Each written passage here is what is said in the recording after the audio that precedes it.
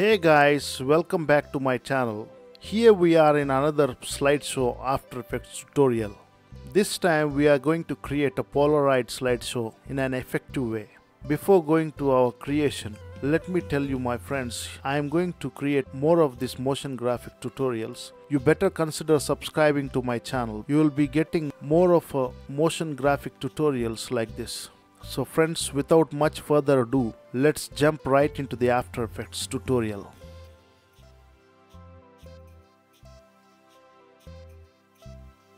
Here we are in After Effects friends. Let's first create our composition right now. Let's create the full HD and the composition shall be renamed as layout. Here I am taking as layout 1 and then let us customize this. So let us take this as HDTV 1080. So width is 1920, height is 1080. We're going to take the duration as 30 seconds. Let's click OK. Here we go. We have created the new composition called as layout 1. I'm going to close this render. Okay, now friends, create a new composition again and call it background BG.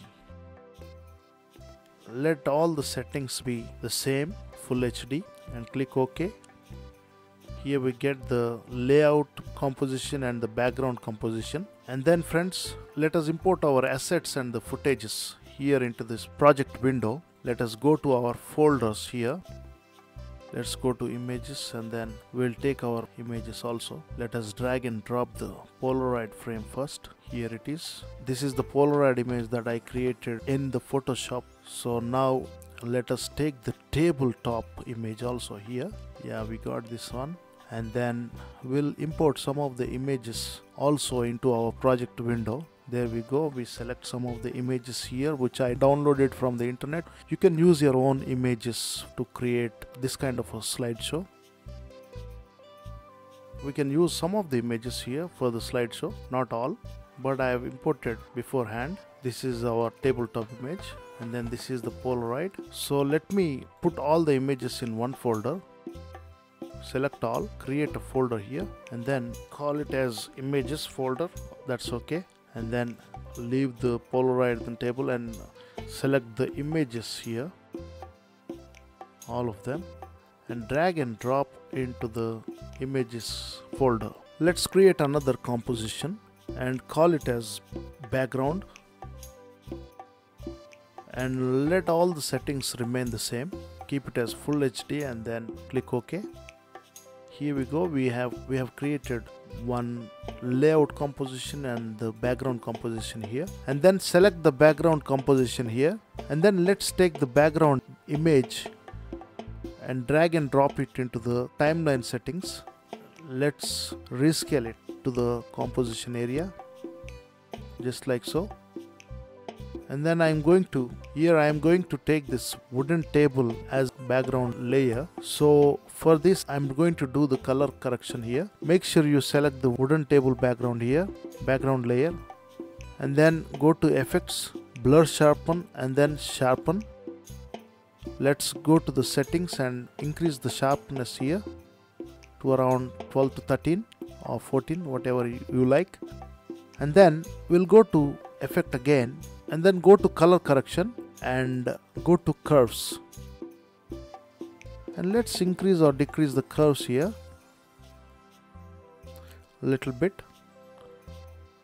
to look like a rough surface like that, just like so. Next I'm going to create a new solid by right clicking here. I'm going to keep the black color. Let all the settings be the same. Click OK. Make sure you select your black solid layer here and then go to the shapes. If you don't see the ellipse tool here, hold on the Alt key and then click on this tiny arrow below the shape tools and then click on it. Keep clicking it. The shapes will change. Here you see this rectangle. We don't want the rectangle. We want to create a mask, so we go to the ellipse tool here. This is the ellipse and then draw the shape layer like so. We'll resize this a little bit like so.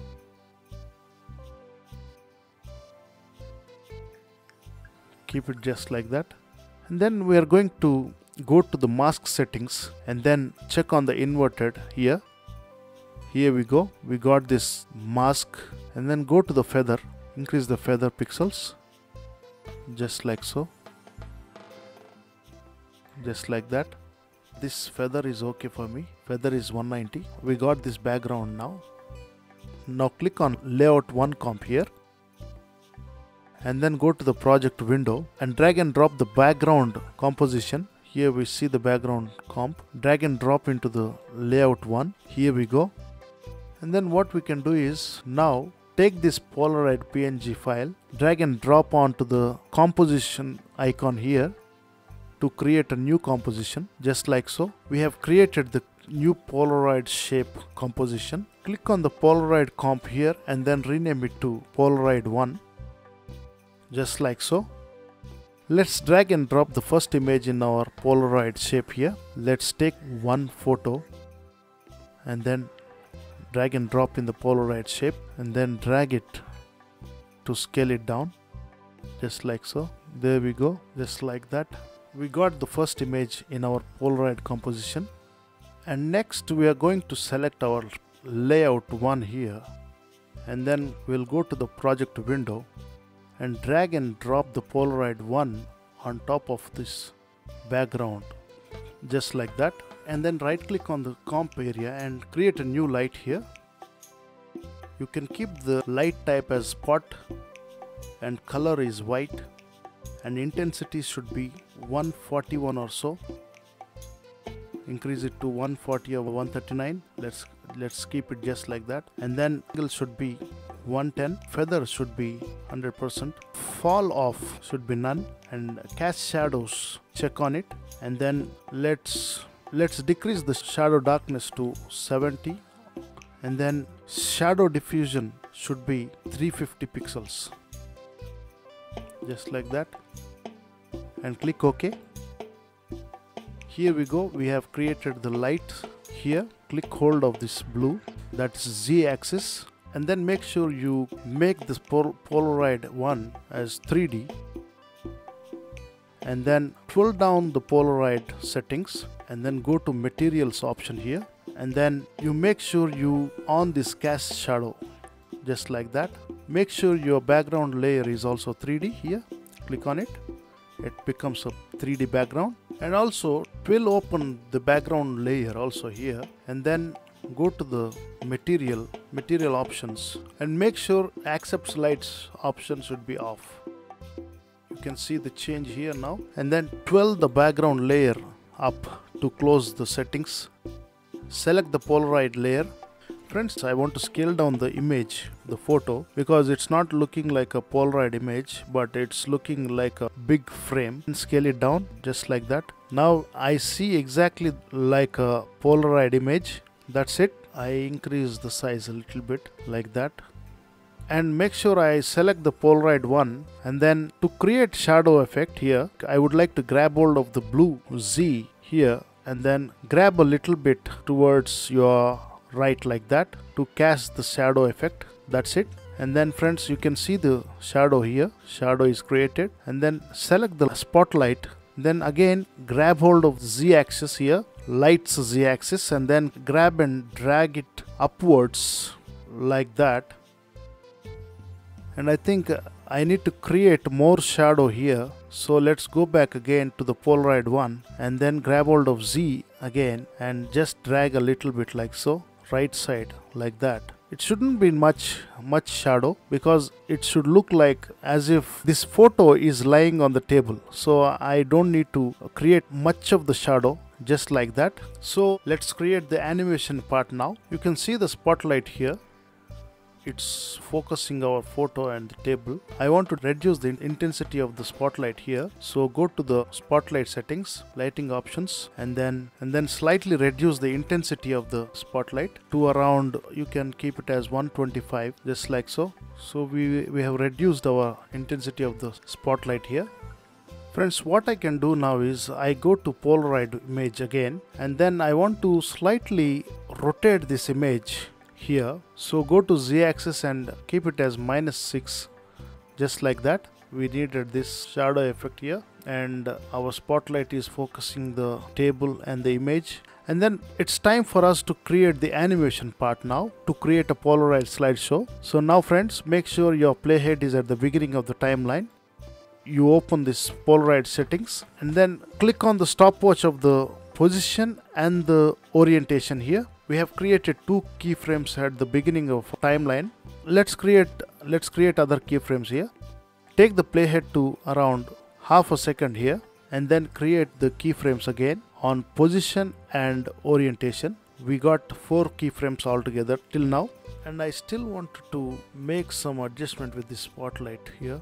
Grab hold of this blue z-axis and then grab hold of this x-axis here, y-axis also, just like that. The intensity is okay for me.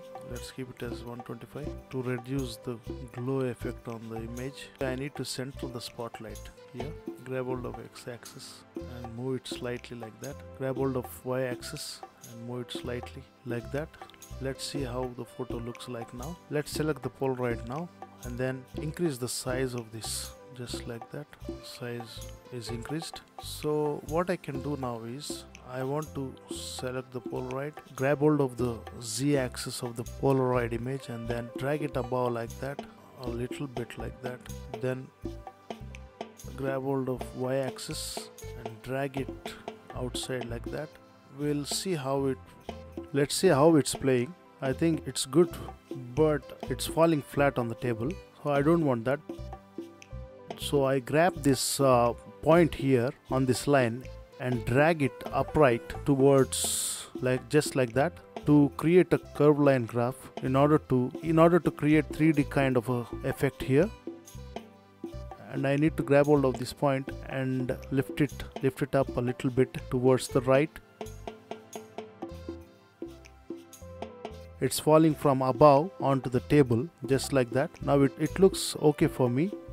Now it's falling very realistic. That looks good. I also animate the frame also.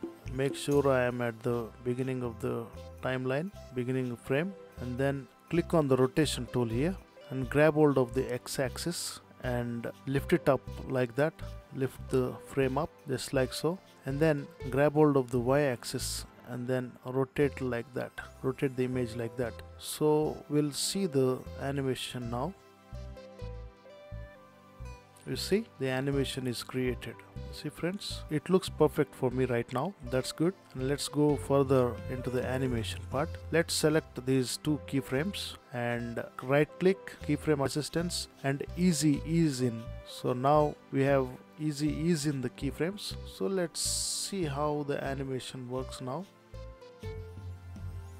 You see friends, it's falling smooth, you see. So we have created our animation right now friends. Our animation is finished. So far so good friends. Here we created this motion graph on the Polaroid and then flip it down, select this keyframe, go to keyframe assistance and then easy ease out. Let's see the animation part. Okay friends, right click and go to the composition settings, go to advanced, and then shutter angle should be 180 degrees and then shutter face should be 90 degrees and click OK. You see the motion blur effect created right now. As this image comes up, it's a little bit blurry and then getting clear. Right now we cannot see properly because it's still rendering. See? So friends, let's close the Polaroid settings here and then unselect all, and then we'll duplicate the Polaroid layer in the project window by pressing Ctrl D. We have duplicated here. We have Polaroid 1 and Polaroid 2, and again we'll duplicate the Polaroid image here also in the composition area by pressing Ctrl D. So we got Polaroid 1 and Polaroid 2. So what we can do now is we hold the Alt key. Let's paste all the attributes by dragging and dropping on the Polaroid 1 here. So it is done. The Polaroid image is copied. Let's double click on it and let's go to the image. Let's change our image. We'll select another image here. Let's select another image. I'll drag and drop here. Let's delete the first image here. and I select this image, select the image and drag to the Polaroid frame. Hold the Alt key and drag to the Polaroid frame, just like that. Then go to the layout again, select the Polaroid 2 and then drag it to just like so. Drag it to 1 second or 1 second 10 frames. Let's see how it works. We'll play. See, first image and second image. We don't need to pile up all the images one on the other. So friends, what I can do is now select the Polaroid 2 and go to the settings and make sure your playhead is at the second keyframe, and then slightly hold the Z axis and slightly move it towards right side like that. Slightly move this like that to create the shadow on top of each other, and then select this orientation keyframe also, and then you can also change the Z axis rotation just like so, and you can move this X axis also towards a little bit like that. Yeah, it's good. You see friends, the smooth slideshow of the Polaroid images is created here. We can also add more number of images if you want to. Again, go to 3 seconds here and then duplicate the Polaroid 2 here by pressing Ctrl D, and then duplicate the Polaroid 2 in the project window by pressing Ctrl D. We got Polaroid 3 and Polaroid 2 here. Select this Polaroid 2 and hold the Alt key and drag and drop onto the Polaroid 2 comp here. It's copied, all the attributes are copied. So move this to little forward on 3 seconds. We'll move this a little here. We see the third image also same image. So what we can do is we can change the image here. Double click.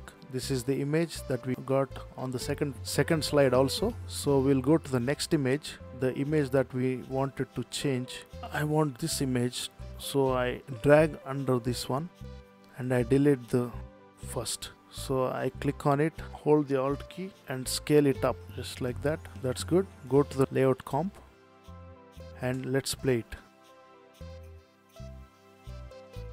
We don't need to pile up again. Let's open this Polaroid 3 settings. Take the playhead to the second keyframe and make sure you select it, and then grab hold of the Z axis here and slightly drag to your right like that to create a casting shadow effect, and then select the second keyframe of this orientation, and then you can rotate the image also here like that. That's it. Go to the layout, close the settings and let's play. You see, and that's it friends. Thank you for watching my entire video. I hope it's helpful for you. The creation is very easy compared to the other slideshows. You can also go through my other tutorials if you would like to, and please consider subscribing to my channel. I'll come up with more motion graphic tutorials and other software usage tutorials. If you like my video, please hit the like icon below, and you can also share my videos with your friends and on the social media. Thank you for watching my video. Happy creating.